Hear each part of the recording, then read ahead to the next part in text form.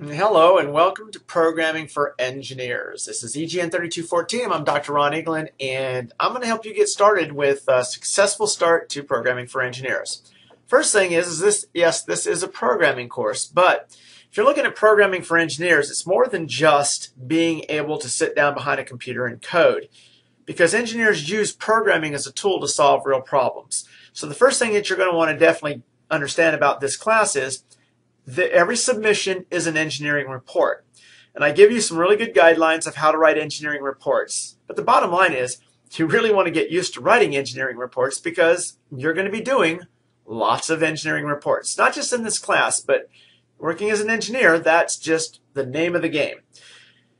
The programming aspect of the course is simply an incredibly powerful tool to allow you to solve engineering problems. And you're going to get really hopefully used to using the tool. So let's first start and look at what you've got to know about the tool. We are using Python as our language, but Python has a distribution called the Anaconda Distribution. The Anaconda Distribution has Python, but it also has a large number of really useful tools and libraries that you can use with Python as the language to solve all sorts of problems. And so you would want to come down here to the Anaconda Distribution, pick the environment that you're going to download for, and look at this. This is beautiful. You got Windows, you got Mac, you got Linux. We're going to use the 3x version of Python. So in this case, the latest version is 3.7. But considering that somebody may be watching this video a year from now, and it might be 3.8 or 3.9, but there are differences between the 2x and the 3x version, but everything that I'm writing and all the code that I write is really designed for the 3x version.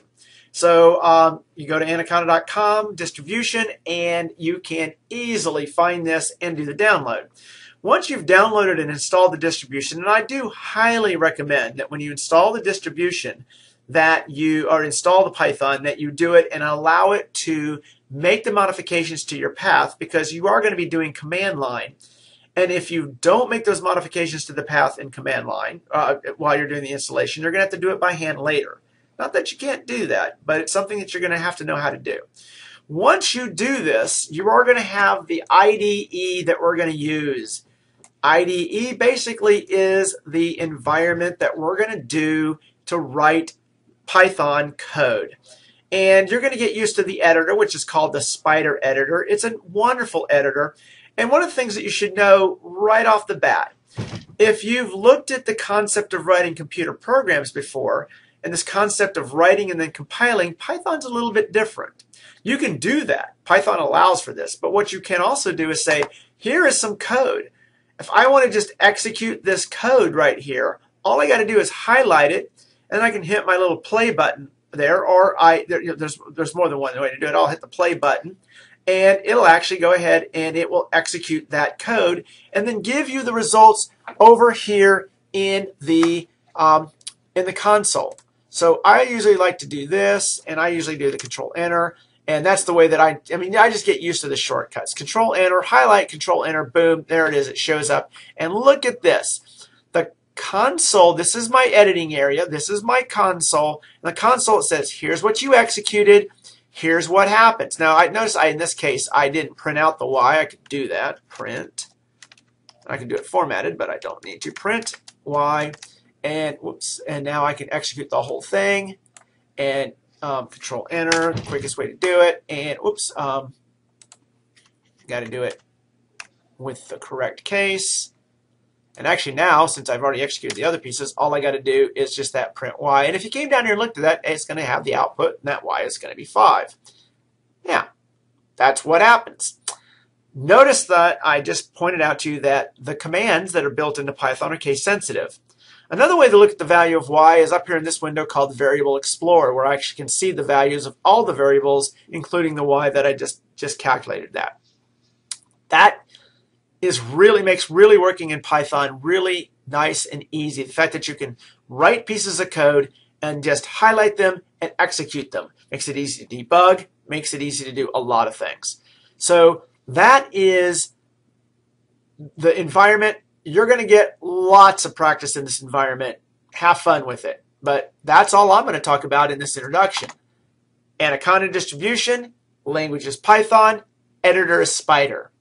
Not hard to figure out. You should be able to get that part. All right, so bye-bye, Spyder. Away you go. Now, looking over here at the class itself, you're gonna the class is online, and you're going to see the EGN 3214 with the menu and this welcome video that's going to be on the main page. But the menu, one thing that's going to be really important to you in that menu is the assignments, because this is all about the assignments. This class is about solving real engineering problems using a real tool. And in this case, the tools are Python, your language, Spyder, your editor, and we're going to be using a lot of other tools and libraries as you progress through the class. But here's how this class works. I have 7 assignments that I have written for you that are specifically teach you how to use the features of the Python language to solve real problems. So one of them is a simple distance and bearing calculator, which you can do by hand. But I have a lecture on how to do that, and you're going to write code to do this. Then interpolation, how to solve, you're using while loops, but you're going to solve a present value problem. You're going to write functions. Okay, those first 7 get you started. At some point, you're going to break the learning curve. You're going to start being able to go, oh, this isn't so hard. This isn't so complex. At first, you're going to be going, it's a little bit foreign. It's a foreign language. I don't understand what this foreign language is saying to me. It's just like any foreign language.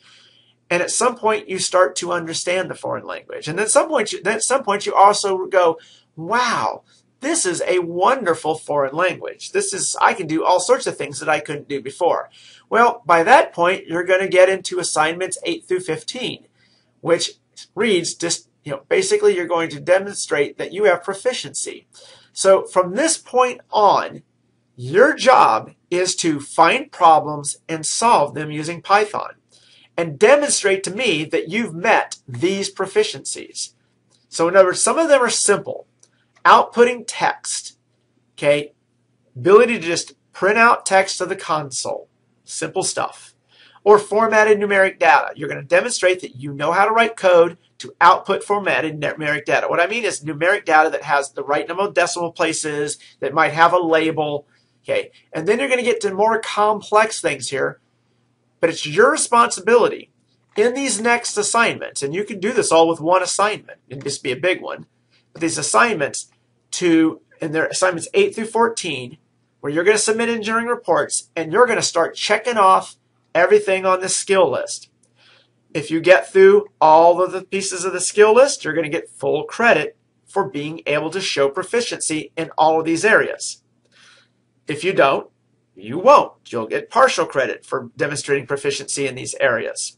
Now, because I'm letting you come up with your own problems, everybody I expect to have different problems, and you can actually start going after things that interest you. Not only that, but I'm also asking you to discuss these things on the discussion board, because the things that interest you will probably also interest other students. Having taught this course in the past, I have found that many students find absolutely amazing things to do with Python. Building robots, developing control systems, controlling PLCs, being able to do AI and image recognition. These are all things that students have done as part of assignments 8 through 14 using Python. And you'll notice as you start researching Python, and notice that I am making you research the capability of Pythons. I already know the capabilities of Python. I will tell you a lot of capabilities of Python. But if you're going to use programming as a tool in engineering, I cannot teach you everything. But what I can teach you to do is how to find the libraries and things that you need to solve the problems you need to solve, and have the basic programming skills to be able to do this. Right now in the engineering world, and especially in the data science world, Python is just considered a required skill. You must know how to do it. Otherwise, you aren't in that field. Okay? Just saying. That's the way it is.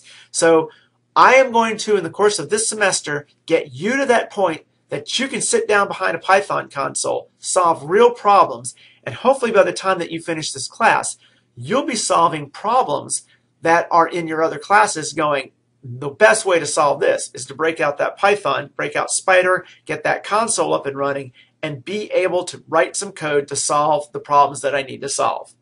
So, as I like to say with all my lectures, and this is the first time most of the programming for engineering students will actually have heard this, good programming, enjoy what you do. You've now got a powerful tool, or you will have a powerful tool to do things that you never thought were imaginable, but you'll be able to do them. So I'll see you through the course of the semester.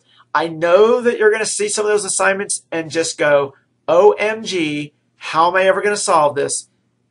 Right now, you're solving problems with an expert programmer that has your back. That would be, by the way, me, okay, to help you out. In the future, you won't necessarily have that.